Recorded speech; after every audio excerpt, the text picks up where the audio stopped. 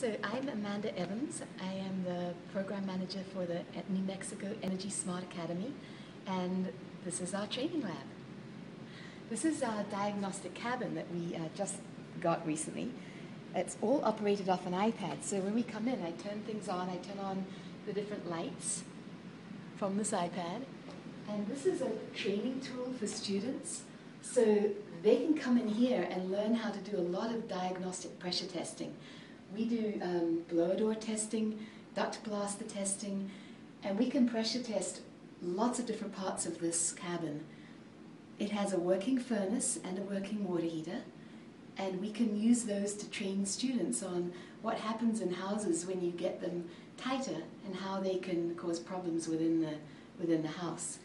So going in here, for example, we have a water heater and a furnace.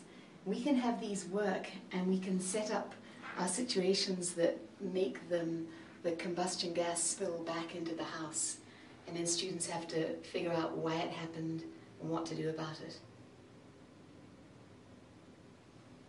So for example, I have this, which simulates having a dryer in the house. And I can turn this on, and now the fan will come on. And this is pretending to be a dryer, and this can conceivably pull flue gases that are supposed to leave your house back into the house.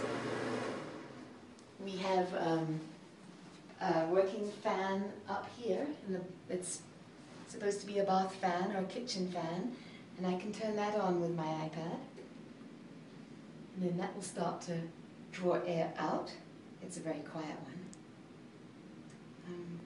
And then there's just a lot of other things that we can do in this cabin to train students and test them.